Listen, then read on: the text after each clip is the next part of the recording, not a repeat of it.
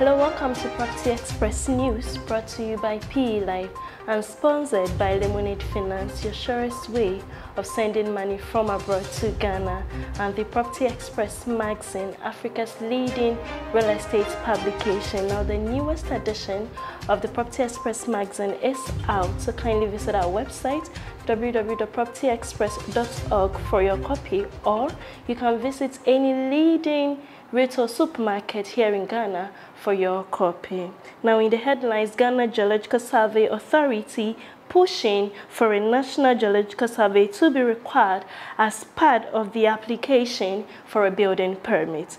The president of real estate firm Casa Bazaar has urged the government to lower taxes on building materials, and in international news, shares of India Bulls real estate has plunged nearly 20%.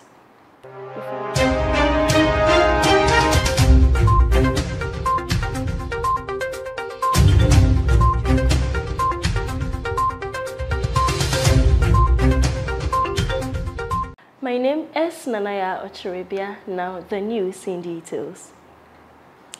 Ghana Geological Survey Authority pushing for a national geological survey to be required as part of the application for a building permit. The Ghana Geological Survey Authority is pushing for a national geological survey to be required as part of the application for a building permit. This follows the recent collapse of 3 buildings in the country. It is also recommending strong cooperation with metropolitan local governments and regional assemblies to implement this mandate, especially for public buildings and high-rise buildings before construction.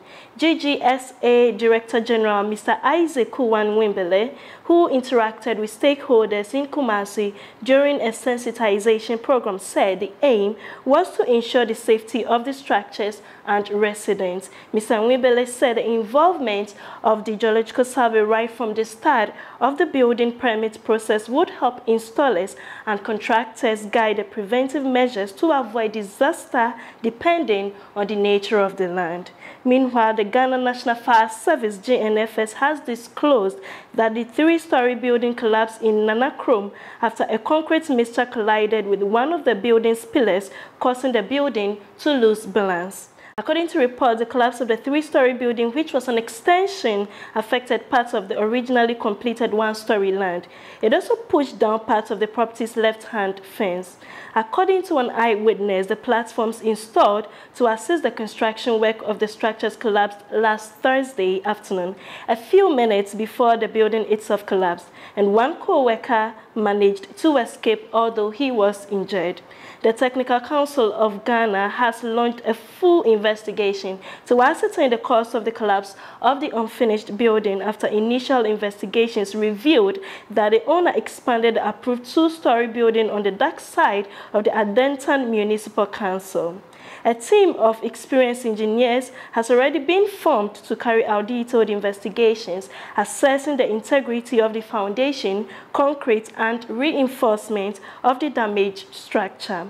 The council under the Ministry of Works and Housing ordered that the site be set aside so as not to disturb the composition of the debris at the site, facilitating the smoothness and efficiency of the investigation. The results of the investigation would be presented to Parliament to determine the necessary sanctions. Mr. Wise Ametefe, the Judicial Secretary of the Council, stated in an interview that the Ghana Planning Council has already started preliminary investigation into the case. He said a council team found during an investigation that the building was approved for 2 stories, but the owner extended it to 3 stories without notifying the council. Still in news, the president of the real estate firm Casa Bazaar has urged the government to lower taxes on building materials. Mr. John William Edel, the president of the real estate firm Casa Bazaar, has urged the government to lower taxes on building materials so that participants in the real estate industry can offer the general public affordable homes. At the official opening of the business's operations in Accra, Mr. Edel stated that it was equally crucial for the government to implement implement regulations and other measures that would allow financial institutions to offer less expensive credit facilities to businesses, including the real estate industry.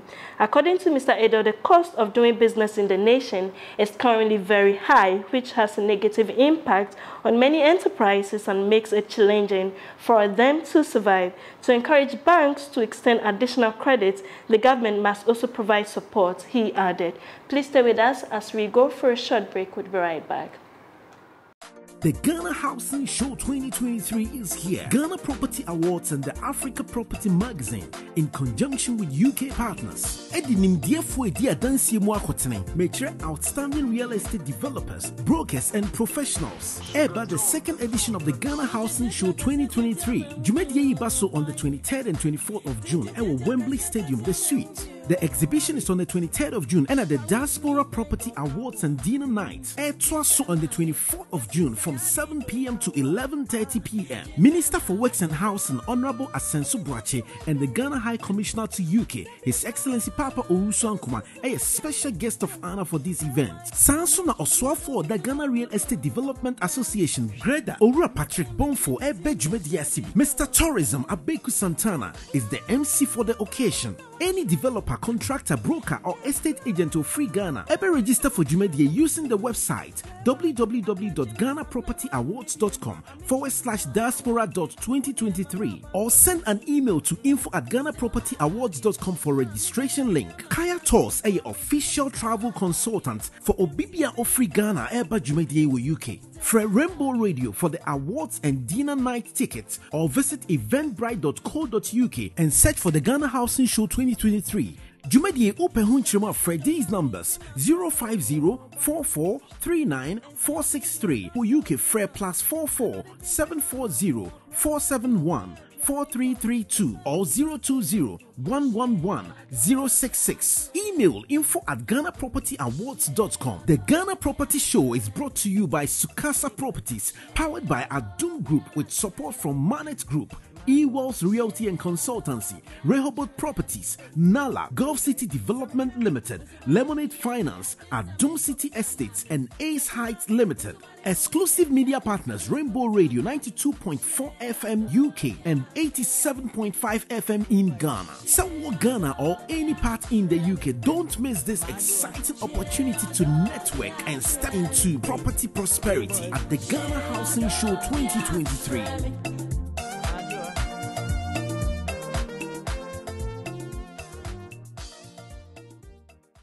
Welcome back from the break. Now, in international news, shares of Indian Boost Real Estate plunged nearly 20% in Tuesday's trade after the company announced that the merger of Nam Estates Private Limited and Embassy One into the company have been withheld by the Cabinet Bench of the National Company Law Tribunal. India Boost said the merger is already sanctioned by the NCLT, which has jurisdiction over the Nam Estates and Embassy One. The merger has already received support from almost all its shareholders who voted on the same and has also received approval from other regulators. India Boost Real Estate first announced its proposed merger with the entities of the Embassy Group in January 2020. The merger is a via cashless structure where Nam Estate and Embassy One Commercial Property Developments, the two subsidiaries of Embassy Group, will swap shares with Ibero. The resulting combined entity is to be named Embassy Development. Embassy Group will become the promoter of the merged entity. That's all for news. Thank you for staying with us. And a very big thank you to Lemonade Finance and the Property Express magazine for sponsoring. For more news, kindly visit our website, www.propertyexpress.org. You can also follow us on social media. We're on Instagram, Facebook, LinkedIn, and Twitter at Property Express. This has been PE Live. My name is Nanaya Ochrebia. Have a good day.